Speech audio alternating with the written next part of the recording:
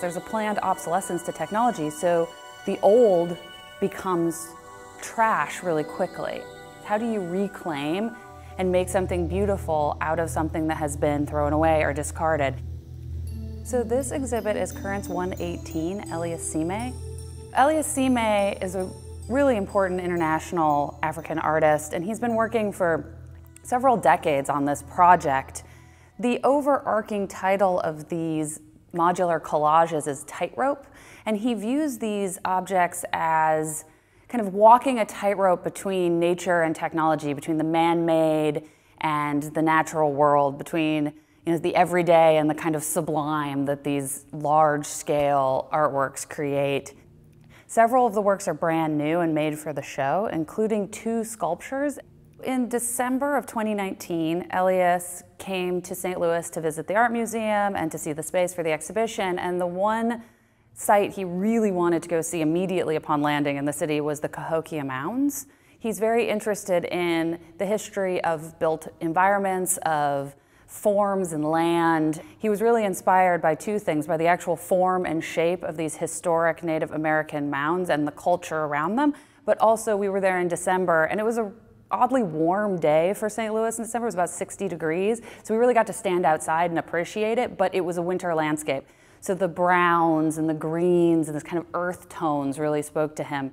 And he went back to Ethiopia and started on these 2 sculptures, which he had never done this form before, and he'd never really done these sculptures with the woven wire specifically that he uses in his 2-dimensional work. Sime's studio is based in the capital city of Addis Ababa, and he sources all of the materials that he uses for his artworks from an open-air market called the Mercado, and it's the largest open-air market in Africa. And one of the types of objects that people trade in is technological refuse. It's out-of-date technological elements, computer keyboards, cell phones, motherboards. So you can see that all the materials are kind of the insides of computers or cell phones. You see wires from telephones or different kind of attachments within electronic materials that have been woven and braided. There's also broken and soldered motherboards. There's full keyboards that are cut.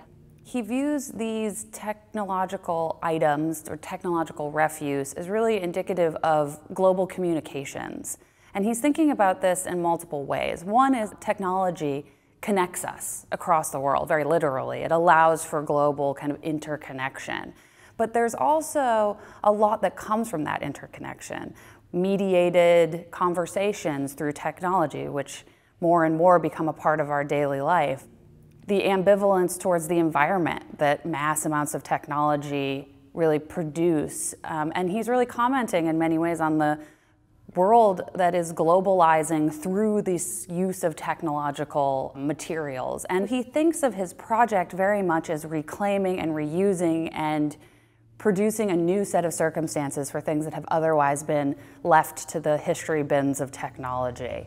So you look at it and you see the materiality and you recognize it, but you also see a landscape. You see flowing water, you see wisps of smoke or icebergs made out of computer keyboards. And so it allows for these objects to function both almost theoretically in terms of their original meaning, but in this new form as an artwork that also plays into the history of art, of landscape, of modernism, of abstraction.